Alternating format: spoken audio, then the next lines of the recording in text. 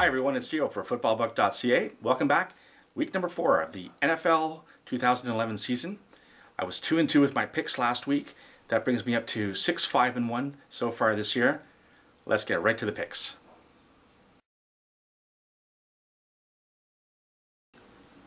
The first game we're going to look at is New Orleans at Jacksonville, where the Saints are 7-point favorites on the road. Jacksonville does one thing really well on offense. They run the ball behind Maurice Jones-Drew. But they're probably going to have to abandon the run when they inevitably fall behind by a couple of touchdowns to New Orleans, who gets Colston back at wide receiver. Jacksonville has scored the second fewest points on offense, and the Saints have scored the second most.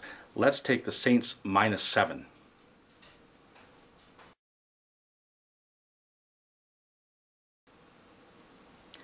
Our second game has Miami going to San Diego, where the Chargers are 7-point favorites at home. San Diego's really banged up in the receiving core. Antonio Gates probably won't play. Vincent Jackson and Malcolm Floyd are nursing injuries, and they might be game time decisions, and I don't know how effective they'll be even if they do play.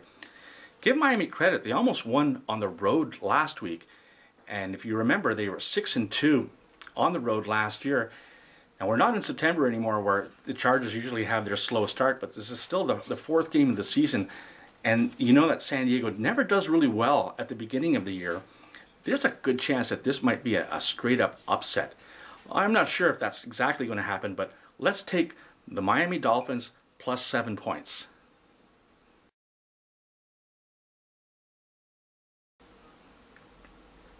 Game number 3 has Buffalo going to Cincinnati, where the Bills are 3-point favorites on the road, and everybody's favorite team after knocking off the mighty Patriots last week. Two things to consider here.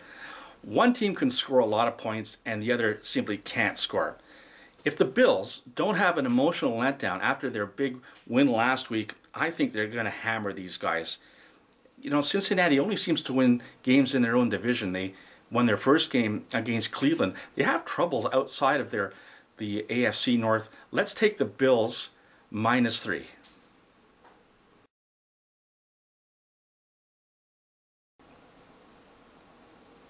And our fourth game has Denver going to Green Bay, where the Packers are 12.5-point favorites at home. Denver's only 1-2, but the two losses that they've had have been close. They've lost both of those games by a field goal. I'm not saying that they're going to win this game, but 12.5 points is a lot. I don't think Green Bay has even won a game yet by 12.5 points. In a game that should be closer than the line indicates, let's take Denver +12.5.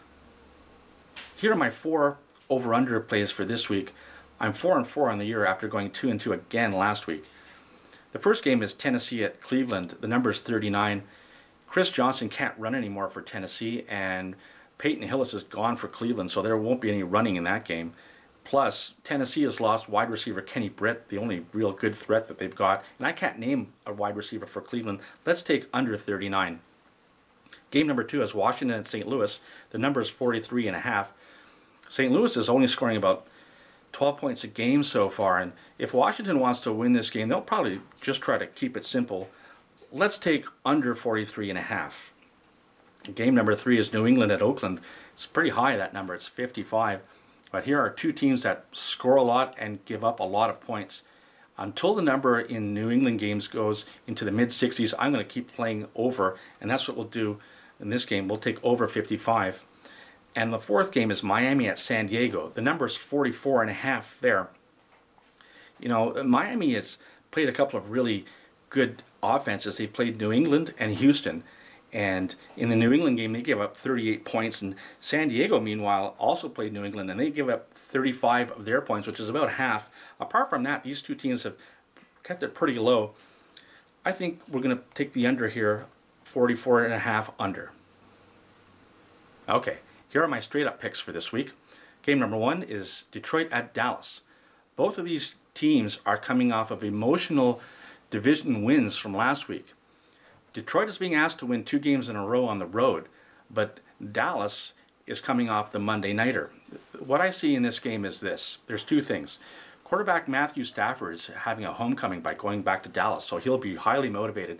And Nick Fairley makes his debut for Detroit on the defensive line, and between him and Ndamukong Suh versus the makeshift offensive line of Dallas. I think those two guys are going to throw the members of the offensive line on the Cowboys around like a bunch of rag dolls.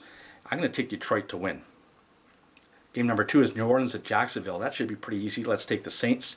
San Francisco is at Philly. Let's take the Eagles in a game that should be closer than people think. The 4th game is Washington at St. Louis. Steven Jackson should be healthy in that game. I'll take the Rams. Tennessee at Cleveland is a really hard one, but we'll go with the home team. We'll go with the Browns. Buffalo's at Cincy. Let's go with the Bills there. The next game is Minnesota at Kansas City. Both teams are 0-3, and the loser of this game has a very good chance of getting the #1 overall pick for next year, which will probably be Andrew Luck, the quarterback from Stanford. And I'm a big Minnesota fan, and I know they'll do the wrong thing and win this game, so let's take the Vikings. Then we have Carolina at Chicago. The Bears should win that game. Pittsburgh's at Houston, which should be the game of the week. I'll go with the Texans in this one. Atlanta's at Seattle. The Seahawks won their game last week, and they've probably filled their quota for the month. Atlanta hasn't really lit it up or anything, but let's take the Falcons here. New York Giants are at Arizona. That's a really low spread. Did I miss the memo? I think the spread is 1 point there, but let's go with the Giants. Denver's at Green Bay. The Packers should win that one pretty easily. New England is at Oakland. It's Richard Seymour, the defensive lineman for Oakland, will be playing his first game ever against his old team, the Patriots, and he might be looking for some payback. But New England never loses 2 games in a row, so let's take the Patriots. The Jets are at Baltimore. That should be a slugfest, but I think Baltimore will emerge victorious there. And the Monday nighter is Indianapolis at Tampa Bay. I don't know who the quarterback is for the Colts. It doesn't really matter. They can't win. Let's take Tampa Bay there. Okay, those are my picks for this week. Good luck with yours. Please subscribe to my channel, gioknows, and please visit my NFL football site, www.footballbook.ca, where we'll have this video and many more other people with their picks on who will win as well.